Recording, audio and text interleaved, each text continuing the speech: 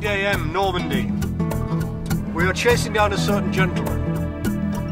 JP, Jean-Pierre, has an incredible pedigree in the D-Day and Normandy historian bracket. He knows his stuff. History brings story, and stories make history. Speaking of stuff, he's actually got a lot of equipment and material at his place. Jean-Pierre runs the D-Day Academy.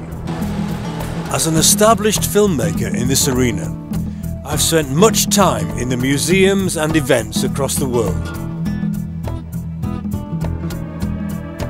But rarely have I seen somewhere like this, where it's not just the dusty artifacts that grab your interest, it's the individual touch and the personal histories of men and machines that make an immediate connection to events here in Normandy all those years ago. Fantastic, truly fantastic.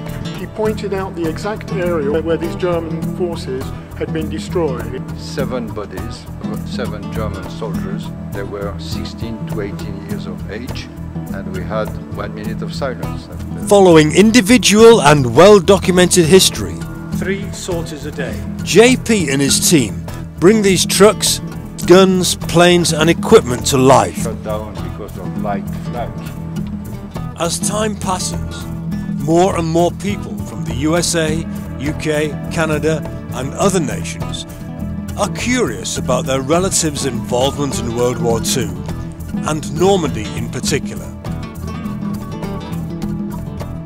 JP's team research these stories and take visitors to the battlefields, the beaches and beyond, into Normandy, to show how their loved ones lived and fought during these times. It's about making a connection between now and those perilous times when the price of freedom was so bitterly fought for and ultimately prevailed.